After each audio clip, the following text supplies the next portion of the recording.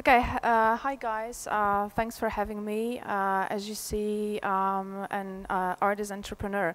It's funny thing because since yesterday I've been being asked questions about. So, girl, what are you doing here? It's actually a tech conference. It's not for artists. Well, yes. If you think about art, that art set trends for tech, and you think of Steve Jobs.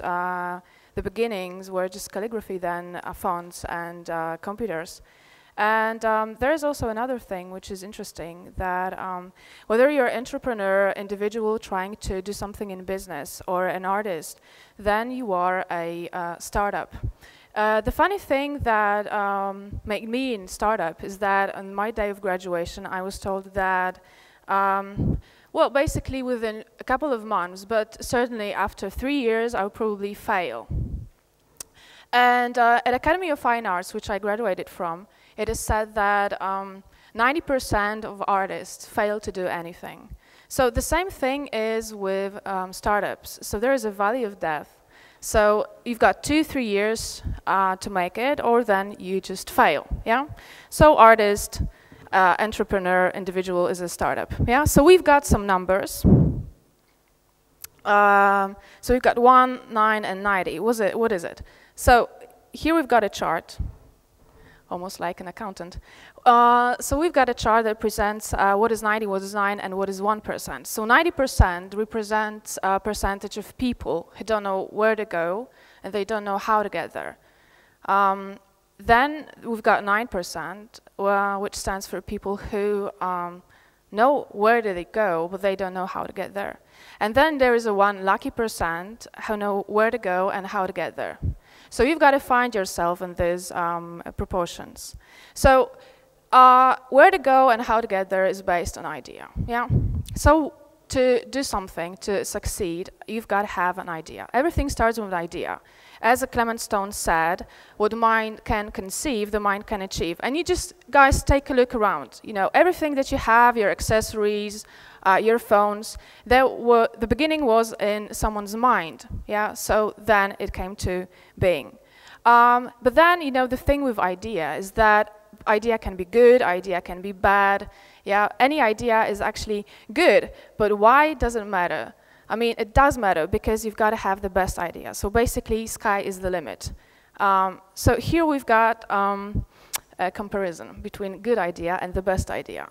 So the guy here is employee of the month. So he had some good idea, he wanted to reach something, but he settled for the second best. Then this guy didn't take no for an answer. I would like to say that he also didn't take any prisoners, but in fact he did, didn't he? Yeah. So let's see. So we've got morning, so wake up guys, let's play, let's guess. Who had an idea and who made it big? So do you have any idea who's this guy? No, okay, then, yeah, okay, so this guy had an idea. It's not only about finances, yeah, so you need to like have an idea what to do. These people here that I'm going just to show you, they're of a different provenance. They didn't have that much of a financial background. All they wanted to do is to reach high. Then we've got this guy. Any ideas? Cute kid. So, okay, so he was born in a village called, well, his parents actually, in a village called Mikowa, somewhere in Slovakia. Have you got any ideas? Yeah, so did it big? Yeah, okay. Then we've got, Johnny should know that. Posh Spice, okay. So she said that she wants to be as famous as Purcell Automatic. Do you have any idea what is Purcell Automatic? Washing powder, but there are people who don't know that, which only proves that she made it. She made it big. Okay, so this is how she looks now. And this guy. Interesting, interesting. So he ran the biggest multinational, the oldest company.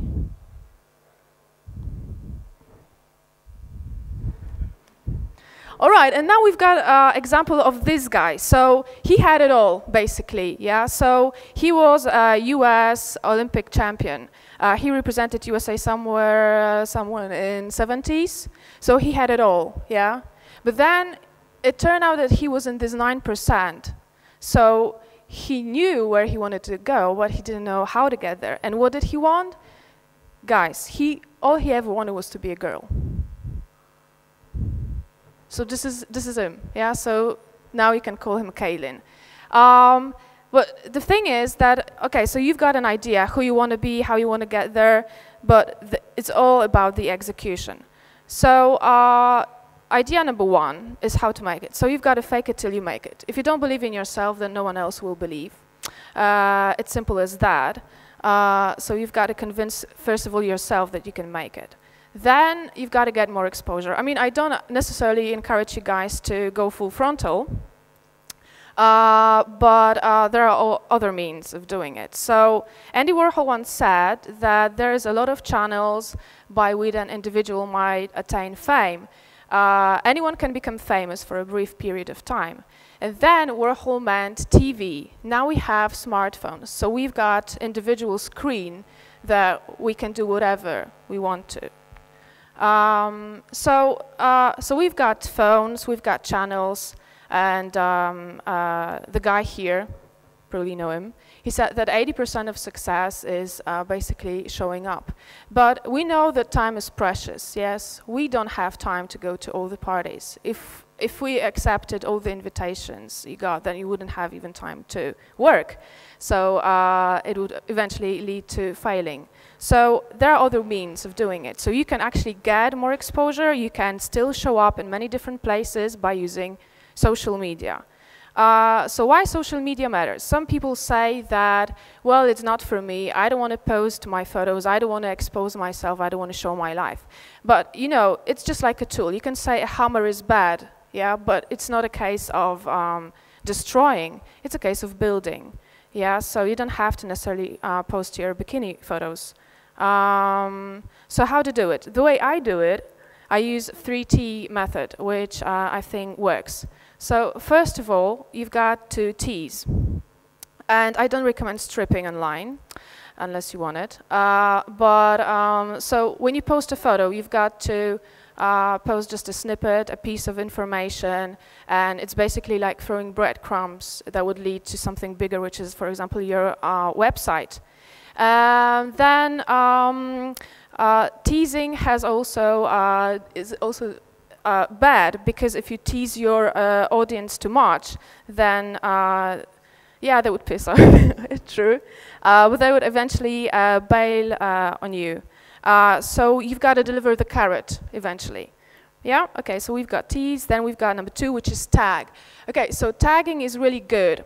Tags allow you to reach people you haven't reached before. There is also the thing with Facebook. So since Facebook supports tagging, all the major secondary sites have the residual effect in bringing in the new clients. But tags have also double nature. So it's okay to load up as many tags as you want on Instagram, but I'm sure, guys, you're using Twitter, so you know that space is really limited, and you have to use them sparsely, not to clutter too much. And then number 3 is tell. So you've got to spread the word about what you're doing, how you're doing it, and the best thing is actually, you know, to post it everywhere. But then the thing is tricky here. I mean, if you have the same followers on your multiple accounts, then again, these guys would just get pissed off, and they would be really annoyed. They would bail on you. So the way I do it, because I do have different kind of social media, I post firstly on 2 or 3 accounts, and then I spread it over time. Okay, so we've got an idea, we've got a plan, we've got a call to action. So basically, this is a startup review. The thing with startups, as at the beginning I said, is that in 90% they fail. So if you fail, then you're sad. And it's like Winston Churchill said, success is going from failure to failure without a loss of enthusiasm. Enthusiasm is a key word, guys. And why? Because your attitude does matter. So we've got here this thing. Let me see what your mad dog face look like. I'm sorry, what's a mad dog? You're mad dog! Like a pit bull with no leash. That's a mad dog.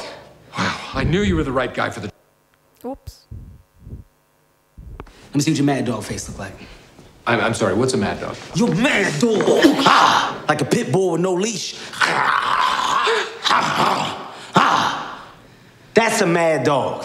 Wow, I knew you were the right guy for the job. Let me see it. Okay.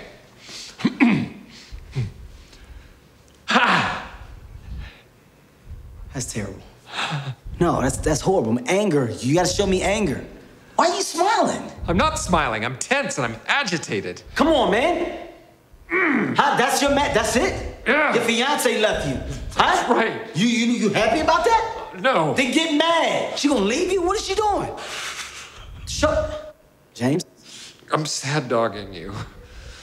Think that's a strategy that could work? No, I don't. I don't think it's a strategy that can work. Hey, listen up, everyone. I'm extremely sad. Please don't sexually assault me. I'm already too sad. All right, so the guy said that the strategy doesn't work. It doesn't really work because when you're sad, you're depressed, everything is bad, you know, there is no productivity. So you've got to be mad.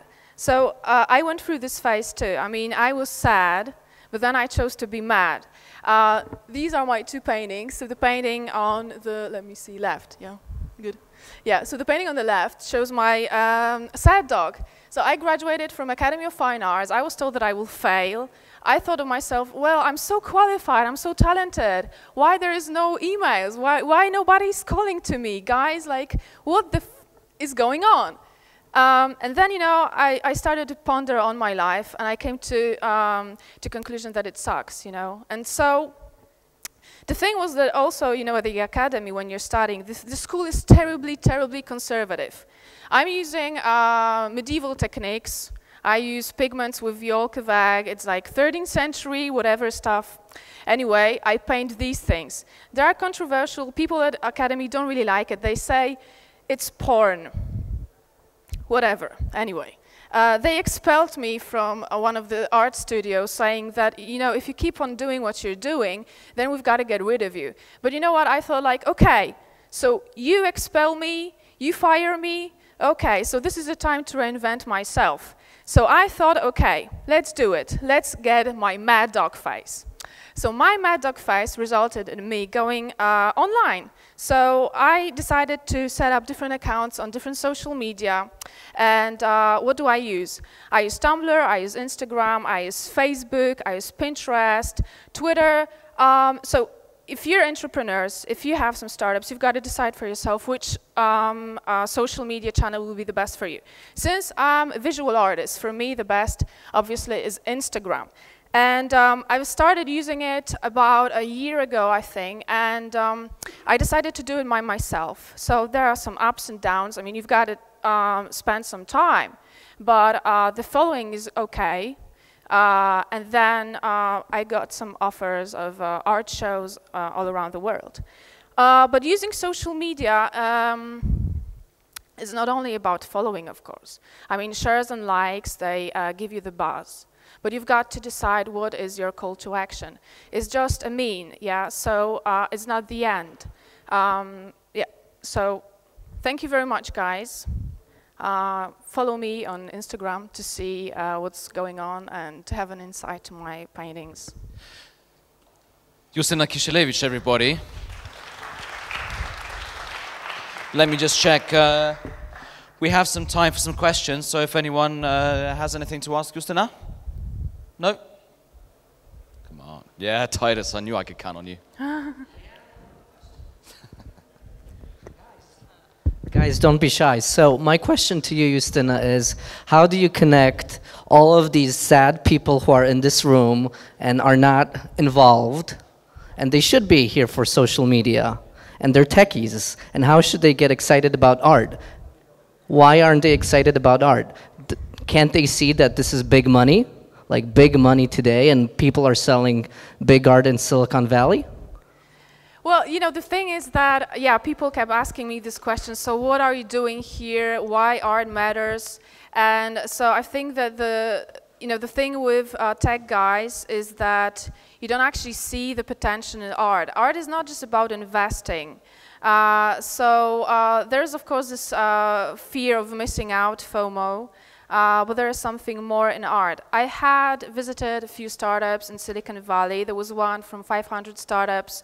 It's called Van Gogh. These guys are actually trying to make art approachable for everyone. So they are trying out some price ranges. So they are selling art for $100.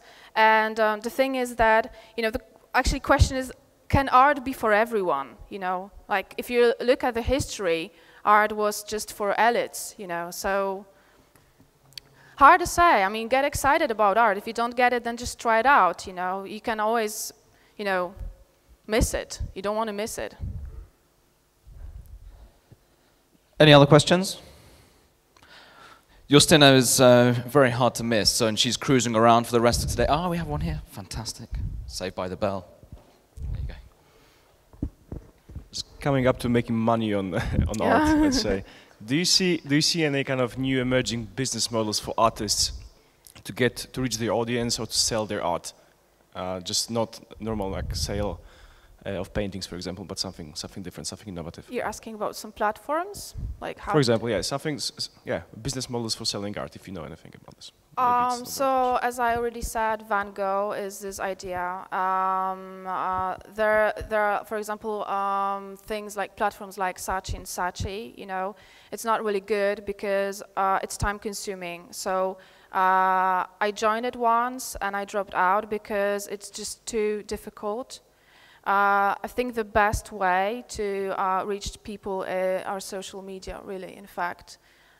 Because, it has all changed. Like in old times, artists had to ask galleries to be represented. Now it's all the way around, The galleries are chasing after the artists who have a lot of followers. So if you don't reach out to people, if you don't expose yourself, then, no one would ever know that you're there. So it's also a case of popularity. If you're popular online, then people are going to come to you because you're creating a brand, yeah? So if you're creating a brand, then some companies, whatever they are, whatever they're dealing with, they want you to be their ambassador, to represent them, and this is what I do, yeah? So I'm closing down the deal with some companies that, they see what I do, and they see that I've reached out to people, and they want me to be, their face, their ambassador. So this is the way how to do things. So this is why I said that social media is just a mean, is not the end.